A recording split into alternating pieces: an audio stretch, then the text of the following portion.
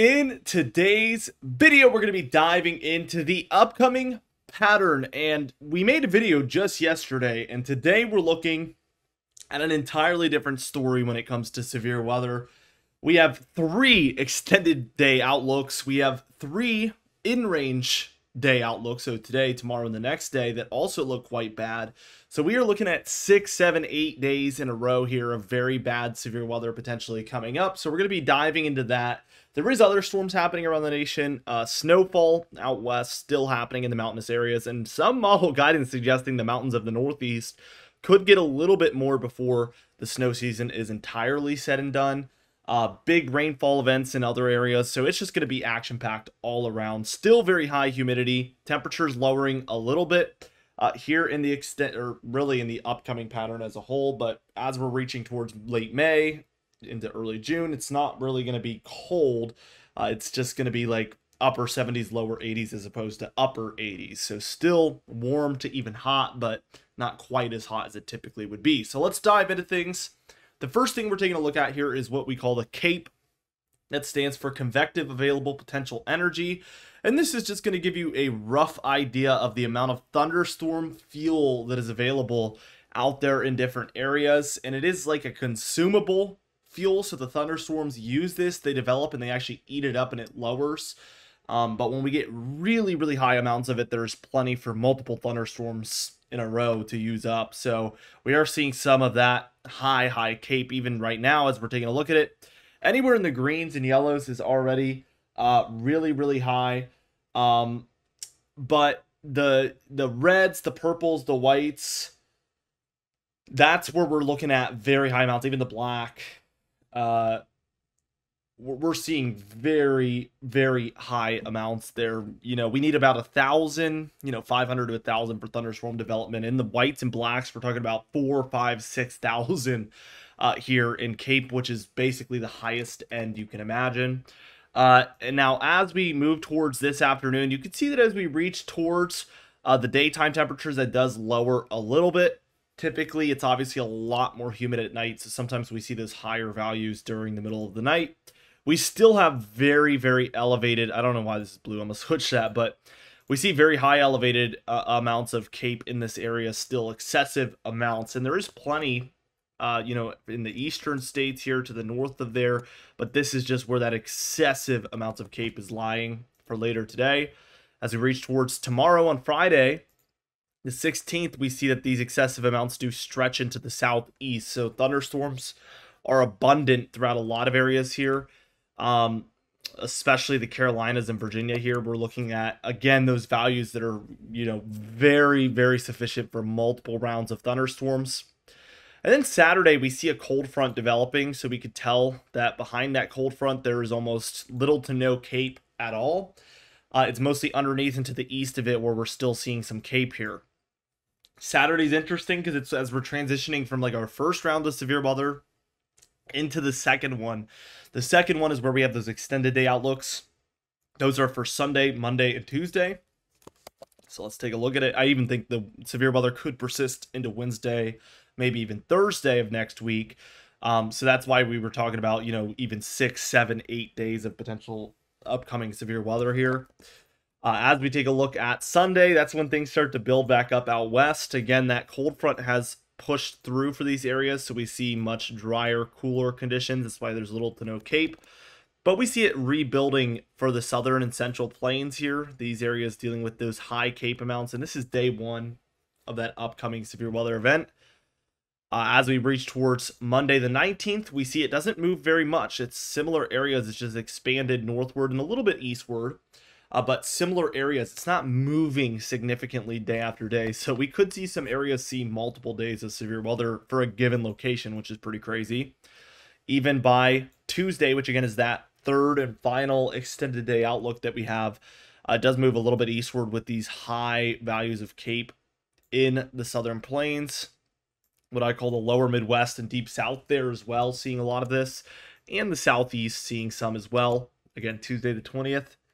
By the time we're looking at Wednesday on the 21st, we still do have areas dealing with higher CAPE, so I think we could be dealing with some deep south, lower Ohio Valley, and even southeast severe weather by the time we're reaching Wednesday the 21st. And then as we reach Thursday the 22nd, we get another situation where there's clearly a cold front pushing a lot of this out to the east and south, depending on where you're at. There is still, by Thursday the 22nd afternoon, some available for the southeast, also some for South Texas, but that is even going to come to an end here by Friday the 23rd, when we basically see all of it come to an end. And that's, again, 8 days from now, Friday the 23rd, and after this point, we don't see quite as much. There is little glimmers, but really we don't see anything significant from that, let's see, Friday the 23rd to Friday the 30th. So a full week with a lot less activity, potentially, but all of that is happening during the 10 to 15 day range. So obviously this could look different, as that is, it's, again, very far out, but that would be good news to see that slowing down, at least after we get this cluster of multiple days, like a week plus of severe weather happening. And we've already seen a couple days in a row. So when we look at it as a whole, it's going to be like a 2-week period of significant severe weather happening every single day. Very active. You know, we obviously expect this in May a lot of times. Let's take a look at the precipitation, though. We do see a low here that is going to be nearby, where we expect a lot of this to happen on Sunday, but that is a different low. Some thunderstorms around here for these areas. I'll advance us towards the high temperatures so we can get a little bit of a better idea, but we do see some thunderstorms in here where there is a slight risk, I think, for Virginia and North Carolina, at least, mostly the central regions of those states.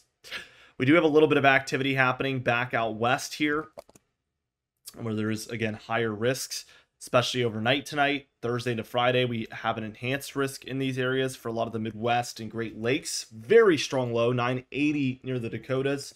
So that's really fueling everything here. By the time we look at tomorrow afternoon, we see a lot of our thunderstorm activity is laid out a little flatter for parts of the lower Midwest, Appalachian Mountain Range, up into the Mid-Atlantic and Northeast. As we take a look at Saturday, we see that areas in the east are dealing with a lot of thunderstorm activity for the deep south, mid-Atlantic, northeast here, potentially even severe weather again Saturday on the 17th. I think we have Friday or Saturday. I think it's one of these 2 days. We'll see it on the Storm Prediction Center Outlook, but there is a slight risk already set up for a lot of areas in South Carolina, North Carolina, Virginia. We'll see that later on, like I mentioned. Saturday afternoon here, it looks like the Northeast is dealing with quite a lot of this. And then as we're transitioning from Saturday to Sunday, we see a lot of storminess out west and a low setup right there over the Four Corner States. That is going to be the system that brings the Sunday, Monday, Tuesday severe weather. I know it's getting confusing because there's so much severe weather going around just every single day. I'm trying to break it up into kind of segments. We obviously get the next few days of severe weather. Between Saturday and Sunday, we transition back to a low out west, and that's the next round that is going to cross the nation here. So let's take a look at it. Sunday afternoon and evening, really. This is going to be 8 p.m. on Sunday Eastern time, so obviously a little earlier out west and for the central states. But we do get this first area of thunderstorm and severe weather activity flaring up for states like Kansas, Oklahoma, Texas, Arkansas. That's the main area we're watching.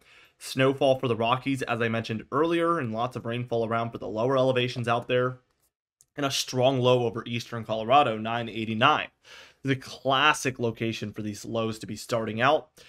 As we keep going towards Monday afternoon here on the 19th, we see that we have a weaker low here over Missouri, a stronger low now over New Mexico, and we have still a similar area where we're watching for severe weather. It's just expanded northwards to Texas, Oklahoma, Kansas probably going to be in that threat, Missouri, Arkansas, Iowa, Nebraska, South Dakota, southern Minnesota, maybe even extending into a bit of Illinois there as the primary area, although I'm sure these are thunderstorms and will carry somewhat of a threat still. The Rockies still seeing a lot of snowfall also by Monday the 19th. Here is Tuesday on the 20th. Again, this low gets a little bit more organized between Kansas and Oklahoma.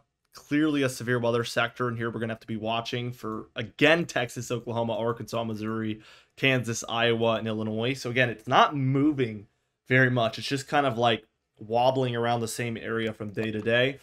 It is going to start moving, though. This is the nighttime. This looks really bad. Texas, Oklahoma, Arkansas, Missouri especially. That is not a good look. That looks like severe storms for sure. By the time we reach Wednesday the 21st, again, there isn't an extended day outlook for this, but I'm assuming that we are going to have somewhat of a threat somewhere in here for Wednesday the 21st as well. And then even as we reach towards Thursday, things get interesting. At some point between Wednesday and Thursday, we have a low here, and there will be probably a thunderstorm threat for the eastern seaboard. But we get this low transferring offshore, and it's going to become a lot more like a nor'easter here, here on Thursday. So we see that transferring, and then look at this. By Friday morning at 2 a.m., this is May 23rd, we have a 998 offshore, and typically when the low is to the east, we're looking at more steady rain and showers as opposed to severe weather and thunderstorms here. Interestingly enough, as we reach towards Friday at 8 a.m., look at this. New York, the Catskills, Adirondacks, Green Mountains, White Mountains, all seeing some snowfall there. This is far out, and that is a little bit unusual, so take it with a grain of salt, but interesting to see, and that continues actually into the afternoon, 2 p.m. here, nor'easter offshore. Even worsens a little bit by the time we're looking at 8 p.m. on Friday. We see basically a lot of the Berkshires, the Green Mountains, White Mountains, Adirondacks, Catskills, all these mountain ranges seeing some snowfall, and that persists through a lot of the day here. That low is a 989, and it's in a perfect location just offshore of Boston into the south of Maine. Really, really crazy stuff. And then that one moves out. And again, this is the point where we're kind of quieter as far as Cape and severe weather. We mostly see a steady rainfall event here. A low tries to develop, and it wants to take a similar track to that nor'easter as it wants to kind of swing off and become another one. So maybe more rainy towards the end of May, a little less thunderstorm action if this is correct, which again, it is far out, so hard to say, but that is the look. Looking at the total precipitation here, obviously these areas dealing with thunderstorms and severe weather, it will be a little bit hit or miss, because if you miss out on a heavier thunderstorm but the town over gets it, that's going to be a huge contrast in the amount of precipitation you saw versus the town next to you. So it's a little harder to predict, but these areas in general should see a healthy, above average amount of precipitation for the most part with these severe weather events. And then a lot of this is going to come from a couple thunderstorm events, but also 1 to maybe even 2 nor'easter type systems, which is mostly going to bring a lot of precipitation up there. Looking at the anomalies, again, these areas a little hit or miss, but mostly above average. These areas get thunderstorms plus the nor'easters. That's why we're seeing inches above average over the next 2 weeks for a lot of these mid-Atlantic and northeast areas. What you all have been waiting for, the Storm Prediction Center outlooks. Again, already getting crazy stuff here for today on Thursday the 15th. Large general thunderstorm risk area there in the lighter green. Marginal risk there in the darker green. Dealing with isolated severe weather, that is a large area as well. 2 slight risk areas in those yellow regions, and that is where we expect scattered about severe weather.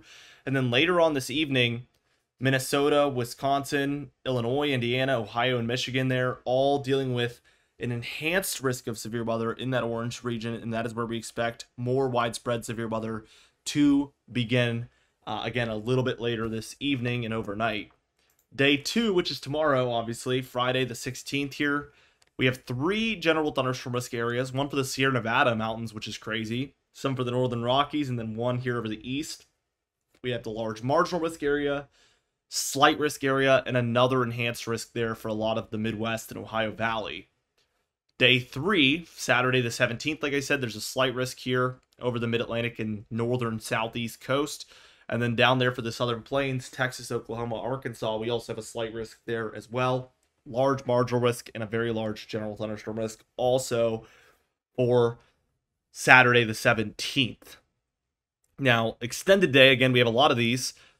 The yellow, which we're only getting yellows, this is for Sunday the 18th, those all translate to at least a slight risk of severe weather. So that's what you can kind of anticipate, but a lot of times we'll see this and then we'll get an enhanced in there at times, maybe even more. So keep that in mind. Sunday the 18th, slight risk expected there in the central and southern plains.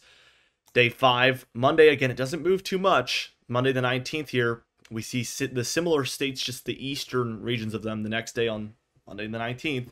Then day 6, Tuesday the 20th, moves just slightly eastward into parts of the Midwest and still the southern plains. That is all we have for now, but I assume the next day, Wednesday and Thursday, we could see this continuing to move eastward and having somewhat of a threat. So this is going to be a multi-day kind of just severe weather period that we're entering into here.